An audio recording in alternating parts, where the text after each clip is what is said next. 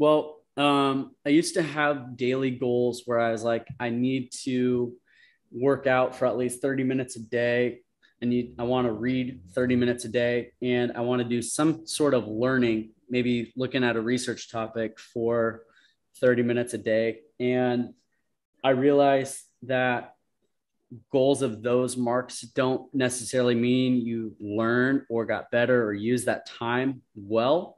And so I just stay mindful in my daily routine to recognize that if I feel like doing something and I feel like I need some self care, if I need to hit the weight room, I do. And again, I do read most days, but the gym, not so much.